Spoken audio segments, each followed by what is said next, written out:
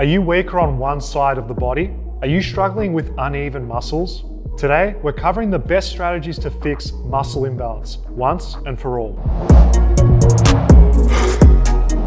Tip number one is pre-activation. If you take anything from today's video, this is the simplest way you can reduce asymmetry and fix muscle imbalance. By activating the muscle and taking our joint through range, we're improving our kinesthetic awareness. This is where your joints are in space. This is going to create a more clear connection between your brain and your muscle, improving that mind-muscle map, which is going to support you for balance training to come.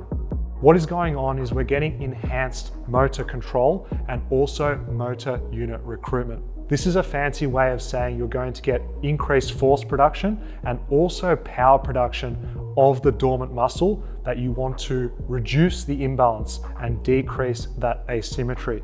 This is happening via increased motor unit synchronization and also motor unit firing rates.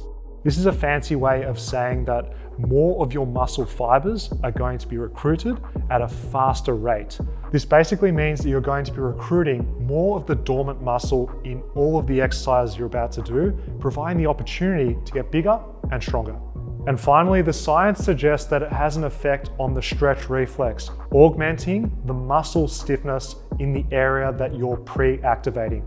Consider this if you have weakness. If you're enjoying the video so far, show your support by dropping a thumbs up to help us grow. Point number two is unilateral exercises. This is obvious, but it is such an effective strategy. The reason for this is it allows each side, each limb, to be doing all of the work. This is going to promote balance and also symmetry. The biggest tip that I can give you is always start each set with the weaker side first. This allows you the opportunity to give your full physical and mental energy to the task at hand. This way, you're going to reduce the side-to-side differences and improve your muscle strength and also muscle size. You should start your session with compound exercises done unilaterally, one at a time. The middle of your workout should have your compounds done bilaterally, two at a time. And you should finish your workout with isolation exercises to target your weak areas. Beginning your session with unilateral is a smart choice because it allows you to address the area that you're struggling with while you're fresh. The middle of a workout is a perfect opportunity to now integrate our body as a whole and improve globally.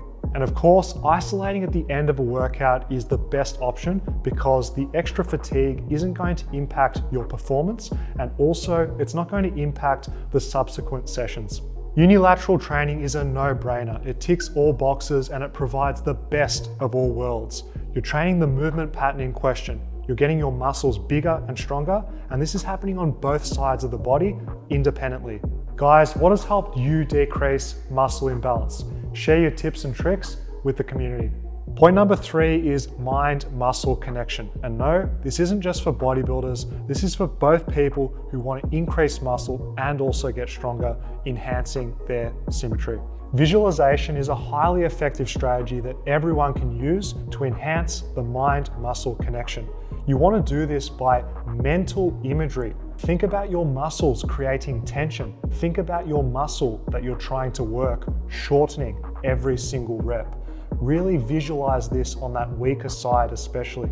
Focus your full mental imagery onto that particular area, and you're going to be using that muscle much more in the exercise. The best way to do this is by verbally in your mind or out loud, saying to yourself the most important technique cue that you want to focus on. In this case, scapula, scapula, scapula. This directs your full attention to the movement pattern that you're working on, and it's going to be recruiting those dormant areas that you otherwise would not be using if you just went through the motions with your exercise. The best way to accomplish this is with a controlled tempo, particularly dominating that eccentric phase of any exercise that you do. The main reason why people struggle with the mind-muscle connection is they're training with their ego. The intensity is too high and they can't actually even control the movement that they're training. The simple solution is to humble yourself, drop the intensity, drop your loads so you can actually dominate the movement and feel the mind-muscle connection on the weaker side. For those of you who are training with weights, forget about the barbell. Go ahead and use dumbbells to fix imbalance. Independent loading is the massive advantage of using dumbbells. There's no hiding. Each side has to do an equal amount of work to train through a full range of motion. By using dumbbells, we can start to get more of a balance existing between sides because that weaker side has to work. Improving stability is where dumbbells shine. Because they're free to move in multiple planes of motion, your smaller muscle groups, your stabilizers, are going to be improved. This is going to reduce the bottlenecks that might be holding back your strength and size potential. Increased range of motion is another advantage of dumbbells on most exercises. Anytime we can go through a further range, this creates more stress, more stimulus, and it's a more productive environment to grow and reduce our imbalance. Point number 5 is increase volume to decrease muscle asymmetry. Volume is defined as sets times reps times intensity.